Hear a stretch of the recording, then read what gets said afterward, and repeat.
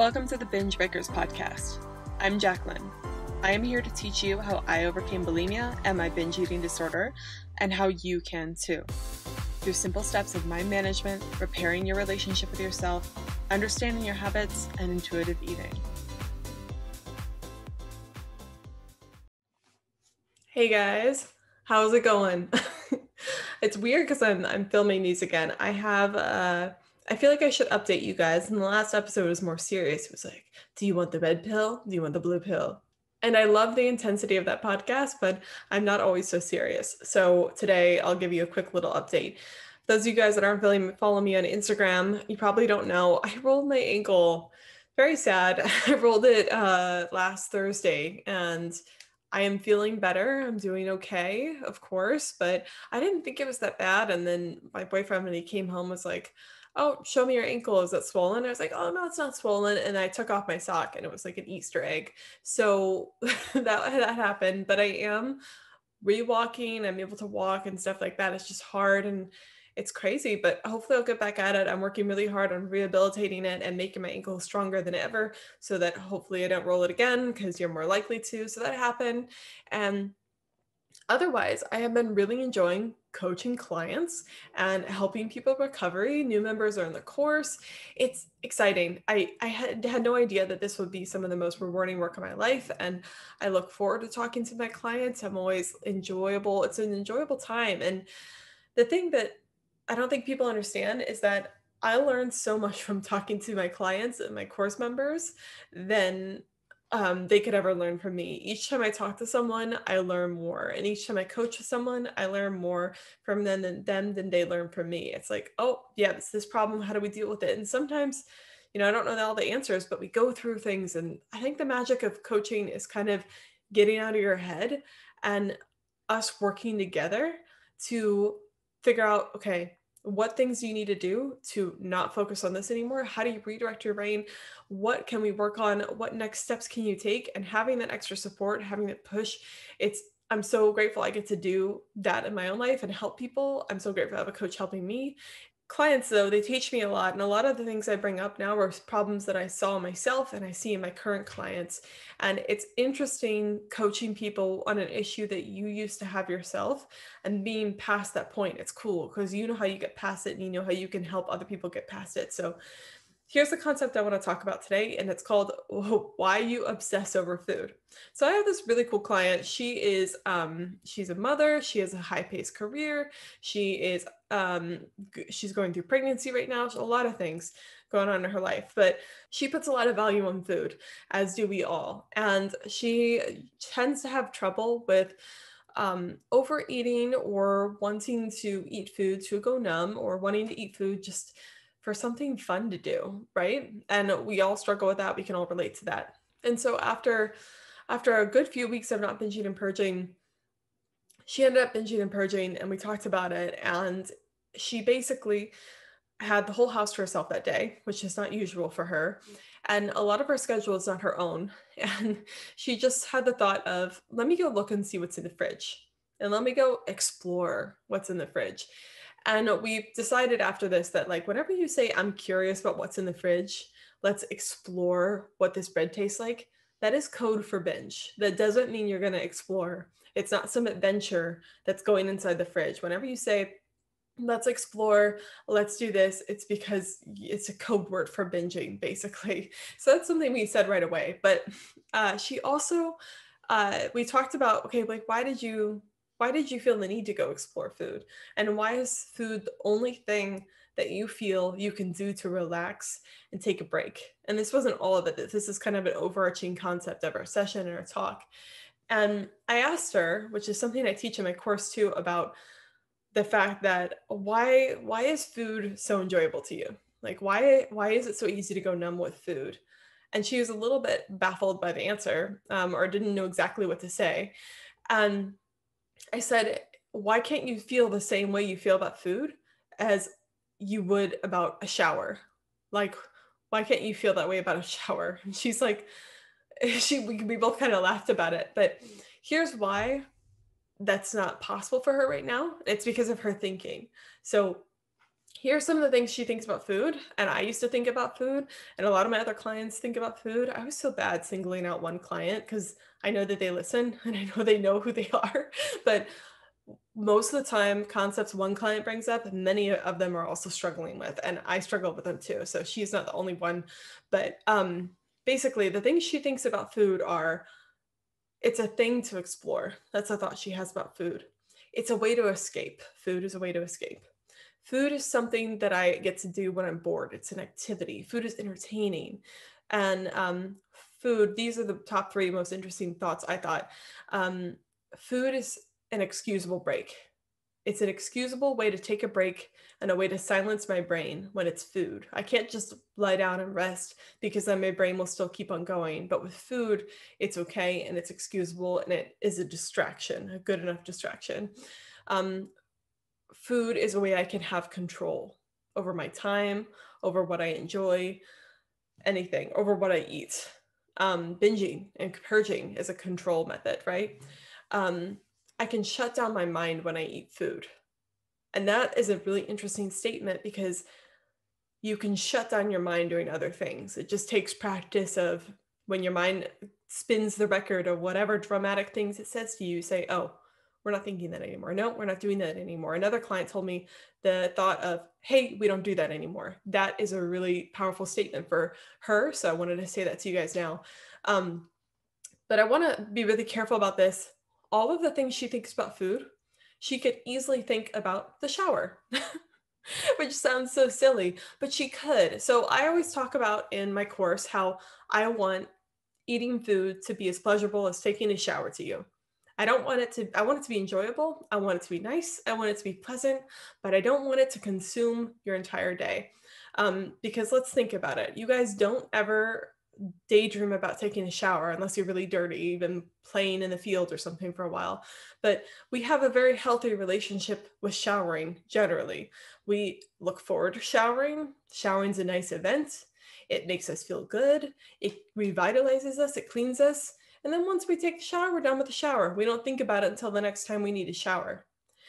But you could think things about the shower like the shower is my way to escape. It's a thing to explore. Ooh, what type of soap could I use in the shower today? It's something to do when you're bored. You have nothing to do. Oh, I could take a shower. It's an excusable break. You could think I could take a break, and the only way I can take a break without my brain making me feel guilty, I could take a shower. We need to get clean. It's important to stay clean. I could take a shower. Food is a really easy way to take back that control and be like, no, it's my time. I get to do what I want. I can eat this food. So exciting. You could think those things about the shower. You could think, ooh, I'm going to take a shower. I'm going to rebel. I'm going to do what I want. I can take a shower anytime I want. No one's going to take me out of the shower. I get to do anything I want in here. That is something you could think about the shower. And you could think a shower is entertaining. You could also do the key concept that food is providing for her here. I can shut down my mind when I eat food. You could also shut down your mind when you take a shower. Now, I am not suggesting that you try to put all your energy that you put on food and then put it into the shower. I really want you guys to all have a healthy relationship with showering. However, the point of this example is for you to realize that it's not the food that is so euphoric.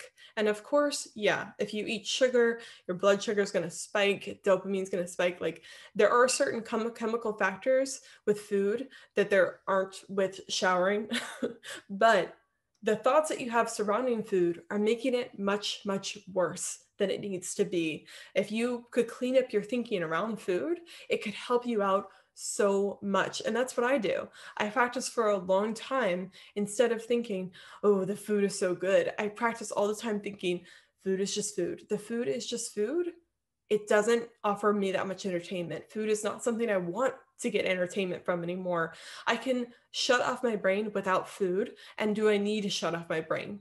Can I just leave my brain running? Or better yet, instead of trying to shut off your damn brain, maybe I could clean up the thinking that is in my brain instead. Instead of trying to just pull the unplug on my life and my brain, I could instead try to redirect my brain and practice thinking better thoughts so I don't feel the need to shut down my brain. And when I first started trying to not overeat and not binge, it was first the binging, but I really got more into this. Um, I was still overeating after binging, and I didn't realize that that was emotional eating for a little while. I thought I was just like eating normally, but I realized, oh, I'm like, when I would try to stop overeating, I'd have a really emotional response to it. And part of it was from my thinking. And so when I was first trying to recover and when I was trying to eat normally, I would tell myself things like, at the very least, you're you're choosing to eat this. So I'd take back that control and like out of body experience. And I'd be like, bring it back to the fact that nothing's controlling me. I'm eating this food. It's not a crazy adrenaline rush binge. It's just me making a decision. I would tell myself over and over and over again that this is just food. This is just food. It's fuel. It's not some crazy enjoyable experience. It's not something that's going to bring me to another level. It's not like I'm eating mushrooms. It is just food. That's what I tell myself all the time. And that thought really did stick. And then I would also tell myself food isn't my main source of joy, and food isn't my main source of purpose. I have other things that are more important to me than food. And now I say to myself a lot of time when my mind tries to dramatize food, or my mind wants to go to that default of worrying about food if it doesn't have anything else to do. And I just say, no, this is a waste of my time. Food, thinking about food outside of when I'm hungry, outside of when I'm trying to prep meals, or outside of grocery shopping is a waste of my goddamn time. It's a waste of my time. So I think that, but that was an evolutionary process. I first tried to just convince myself it is not entertainment. It is not something that I use for control. It is not a way to go numb. It's not a way to shut down my mind. I don't need to shut down my mind. And even if I shut down my mind, I can do it in other ways. I could change everything about that. But it is just food. It's just a potato. It's just a piece of corn. It's just food. And then also something you could do, something to think about at the very least. You might say, like, it's not just my thoughts about it. Binging is a euphoric experience. Binging is the best way to go numb. But here's something I learned a while ago that really, really made food a lot less pleasurable for me. And it was the concept of, and while you're binging or while you're overeating, why don't you try to stay present for it? Instead of letting yourself get swept away with a binge, recognize that you're first choosing it. You're doing it. It's not because something is controlling you. Some monster has come out of the woodworks. You're binging. It's okay. It doesn't make you less of a person. It doesn't mean that you have to beat yourself up for it. It just means that you're in control. And then also try to stay present for it. Don't try to go numb for it. Try to actually taste the food that you're binging on. And imagine if you had to binge and you had to write down after every single bite that you took how you felt, what the food tasted like, if you still wanted to keep on going, and why or why not. That is a surefire way to suck the joy out of that experience, because you have to stay present to do that. If you have to pause after each bite and write it out, you're not going to binge for very long. And it's just like making a simple switch of being present during binging. Just all this long rant is to tell you that food isn't the numbing agent that you think it is. It's just what you built up in your head. Food can be numbing because of the way you think of it. But food can just as easily be just food. And the way that you redirect those things is constantly reminding yourself, constantly remembering when your brain is going down this drama loop, recognizing those thoughts, being onto your brain about it, being like, you know what, I know my brain tends to think these things, writing out what even you think it might be that they think. We all have our own individual track, and you're the best person at recognizing those things. And that starts with journaling, being aware, looking for these types of thoughts. But once you've gotten onto your brain about what it traditionally tells you, all the crap that it feeds you, then it's time to, whenever those thoughts come up, be ready for them and have something else to say to them and have something else to redirect your brain to. My brain feeds me crap all the time, but I don't indulge in it. I don't buy from it. I don't buy the snake oil that it's selling me. I know what it's doing. I know that it's sneaky. And I just say, no, we're not doing this right now. Like, no, brain, remember, we're here. We're doing this. This is how we think. Yeah, no, catch up to us. Come on, brain. Come on. We're doing this. You're doing this. We need you to come with us. And even if you don't come with us, you can be here, but I'm here. and I'm not listening to your bullshit. So basically, that is what we did with this client, and that's what she's working really hard on, and that's what helped me, and that's what helps a lot of people, is neutralizing basically your thoughts around food. Stop building it up to be this euphoric out-of-body experience. It can be, but it's because of your thinking, not just because of the chemical reactions in your body. Thinking about something, it makes it much more pleasurable or much worse, depending on how you think about it. So I hope this made sense. I hope this helped you guys. If you want to work one-on-one with these concepts, of course, you can recover on your own. I'm not going to sit here and suggest that my coaching is the only thing that will help you recover, but I guarantee you coaching is a great, great way to see quicker results. Coaching helps you debunk all the crap in your brain. It gives you committed times to go over all the things floating around in there. It pushes you to take action. It pushes you to look at what's going on, and it pushes you to recover, especially when you don't feel like recovering yourself. I highly suggest that you seek help in whatever capacity you can. I know it's hard. I know you really have to try to do that, and I know that it's painful.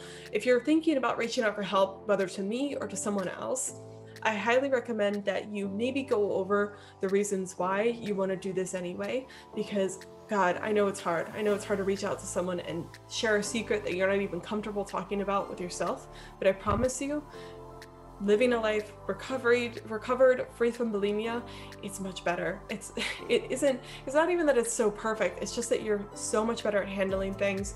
I would not go back for $1 million, and I promise you, you wouldn't go back either. So come up with the compelling reasons why you want to go through talking with someone, getting help, and that will make it much easier to actually reach out for help. All right, I'll talk to you guys in the next episode next week. Bye.